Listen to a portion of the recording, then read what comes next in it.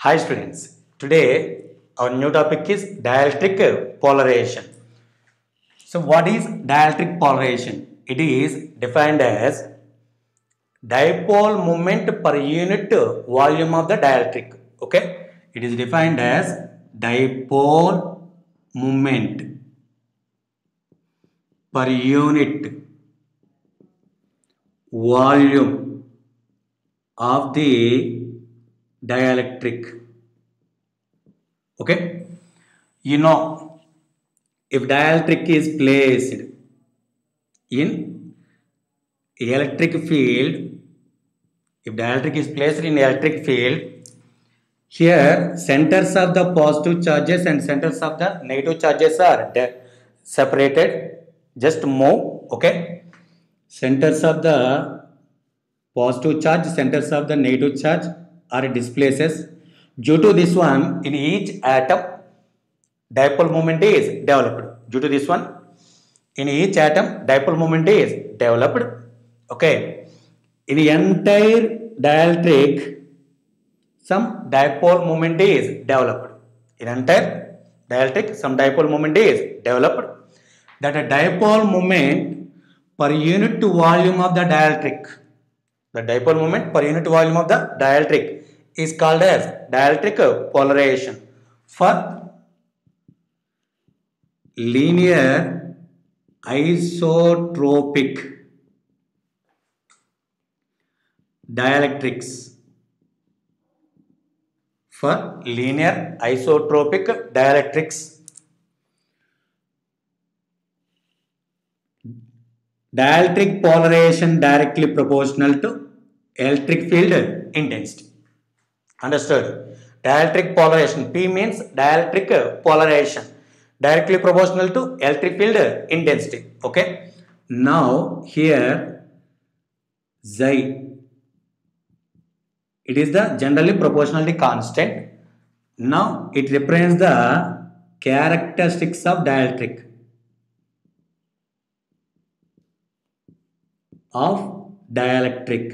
Understood? Simply its pronunciation is Xi. Okay, simply it is electric susceptibility of the dielectric. Understood? Now it is the relation. What is this one? Xi. It is nothing but electric susceptibility of the dielectric. It gives the characteristics of dielectric. Understood? Okay. So imagine one cube.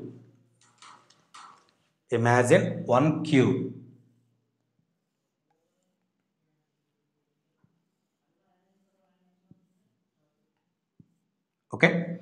It is placed in electric field. Here on surfaces, charge is induced. On this surface, charge is plus q dash. In this surface, charge is minus q dash. Its length is L, area is A. Okay. Now, it is the dipole moment. It is normal. This one is normal. You know, dipole moment is equal to charge into length. Okay, dipole length. Here dipole length is L. So you know dipole moment means product of the either of the magnitude of the charge and length of the dipole. Okay, it is dipole moment. Here volume of this one is equal to AL. From the definition of dielectric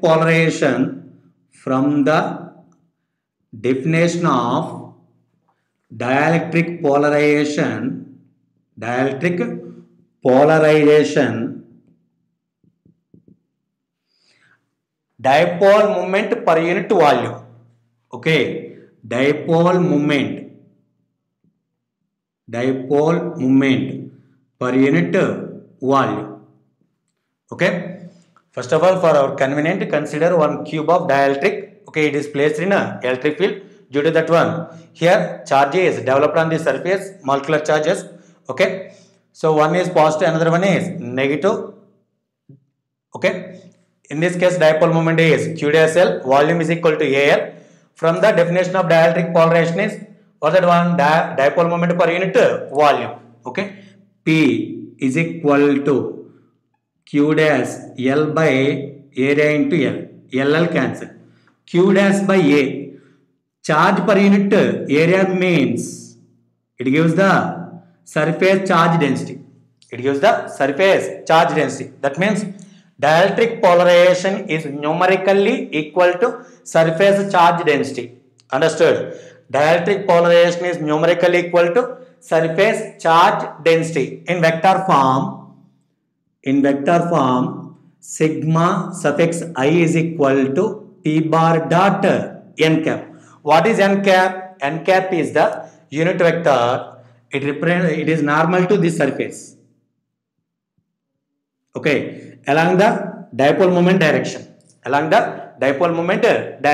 Understood? Okay. So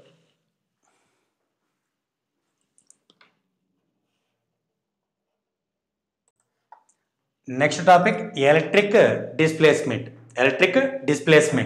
See, dielectric is placed inside of the electric field. It is positive plate, this is negative plate. It is applied field. Okay. Here charge is induced. Understood? Okay. This one is negative surface charge density. This one is positive. Here induced one is this one. Understood? You know, sigma suffix I is equal to P bar dot n cap. It is applicable for any shape of dielectric. Okay. From this one, net electric field is equal to, you write as E naught minus E suffix I.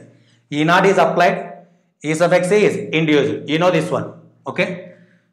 So it will write as sigma naught by epsilon naught minus sigma suffix I by epsilon naught. You know this equation. Okay. Electric field intensity is equal to surface charge density by free space permittivity. Okay. E is equal to sigma naught minus sigma suffix I by epsilon naught. Epsilon naught is taken this side. Epsilon naught into E is equal to sigma naught minus sigma suffix I. Understood? In vector form,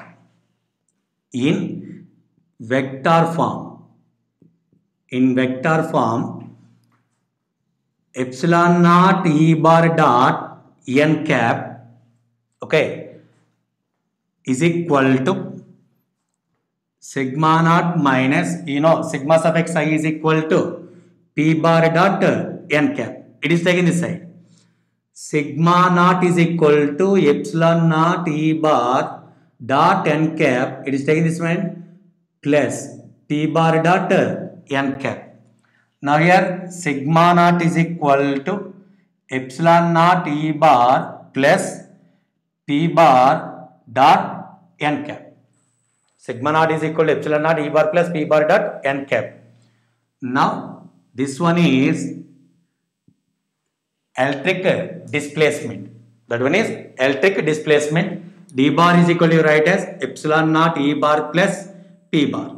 This one is electric displacement. Sigma naught is equal to, you write as D bar dot n cap. Sigma naught is equal to here D bar dot n cap. Understood? You know this one relation. Okay. Dielectric is placed inside of the electric field. So based on that one, net electric field is equal to E naught minus E suffix I. Substituting, finally D bar is equal to epsilon naught E bar plus P bar. Understood? Okay. Now,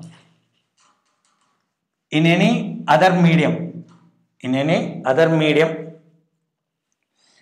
you know, D is equal to sigma naught. It is divided with permittivity multiplied with permittivity. Sigma naught by epsilon gives the E. Epsilon E, you know, K is equal to epsilon by epsilon naught, you know this one. Epsilon is equal to K epsilon naught. Substituting here, D is equal to, okay, epsilon means K epsilon naught into E. K epsilon naught into E. What is D? Epsilon naught E plus P is equal to K epsilon naught into E. Understood? Epsilon naught E plus P is equal to K epsilon naught into E. You know, P is equal to electric susceptibility into electric field intensity. Okay? Epsilon naught E plus is equal to K epsilon naught into E. Understood? Okay? It is taken this side. Susceptibility into E is equal to K epsilon naught E minus epsilon naught into E. Okay. Now here common one is E. K epsilon naught minus, sorry, for our convenience I write here,